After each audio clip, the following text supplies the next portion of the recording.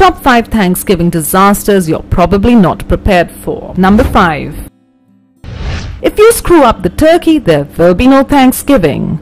The first thing people do is procrastinate on the holidays. 2 days before Thanksgiving, you won't be able to enter a grocery store without having to cancel your plans for the evening because every person in town will be making a last-minute mad dash for the same core ingredients that make up every Thanksgiving dinner in the country. Number 4. Stock up on the beer and toilet paper. If you're lucky enough to live in a town that has a store that stays open on Thanksgiving, then awesome. You just have to deal with the other 1,000 people in line who all forgot to stock up and then get back to your party. Number 3. You don't have enough dishes and you sure as heck don't have enough chairs. When you think of Thanksgiving, you always picture the eating part, not the preparation.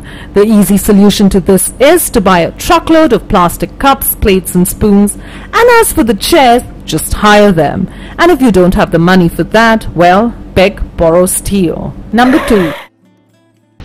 If you mix the wrong people, somebody will certainly die. Let's rewind back to the stage when you were deciding who to invite.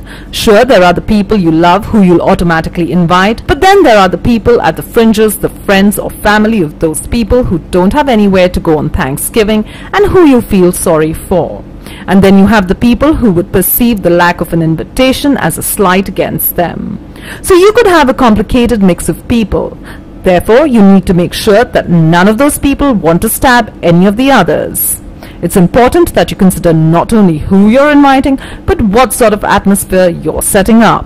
Number 1. The children will destroy everything you love. Even if you don't have kids yourself, there's a good chance that someone you've invited does. And that means you're going to have to come up with stuff for them to do. So all that means is you'll need to talk to their parents before the holiday and tell them to bring along something to keep the kids occupied. The last thing kids want to do is sit around a television with a room full of old people.